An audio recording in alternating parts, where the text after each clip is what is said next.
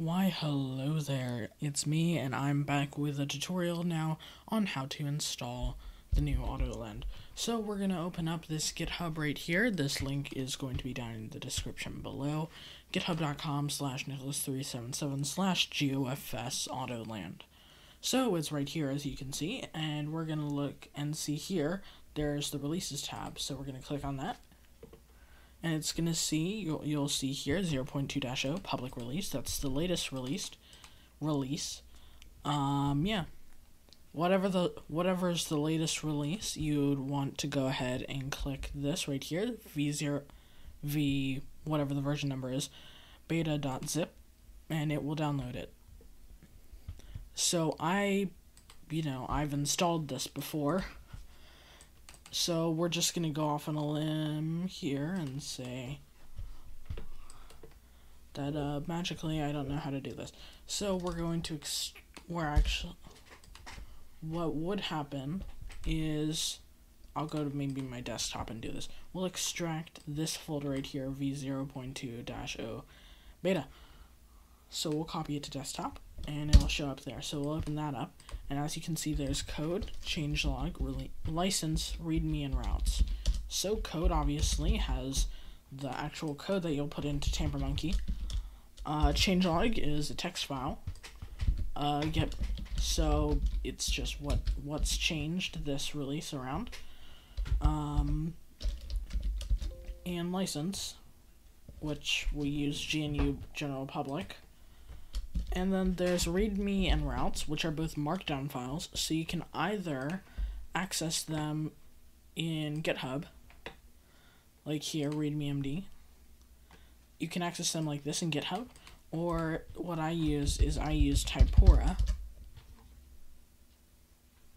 So you can download that, it's perfectly safe, so if Windows pops up and says it's Windows protected your PC, you're perfectly fine to go ahead and install it. So there's readme here, and that obviously opens this up. I will have to eventually overdo this. And there's routes, which is a bunch of pre-made Autoland routes, which is just the final approach that you can load in and base your route off of. They're all tested, of course, and yeah. Now you obviously need to get TamperMonkey, Google Play, no, Chrome Web Store. That's what you want to go to. I'm running this on Microsoft Edge. You have to enable something in Microsoft Edge in order to be able to use extensions from the Chrome Web Store. So in this case, I'll just install TamperMonkey. Well, I already have it. So you'll install TamperMonkey, and then there's this. You go down to dashboard. Ignore this. This is testing for 0.3-0. So let's go back. Oh wow. Well, let's go back, and we're gonna click on this right here. This plus. Delete all the code that automatically comes up. Go into this code folder that's been extracted already. And then come over here and move AP++, the JavaScript file, over to TamperMonkey. It'll take a while to load in since it is generally a large file. So we'll wait. Wonderful.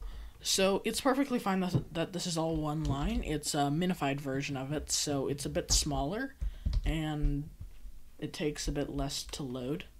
So we'll repeat the same thing for FMC, and that takes, a lot less. It takes a lot less time to load. So there you are. You have installed the edited Autopilot++ and Flight Management Computer.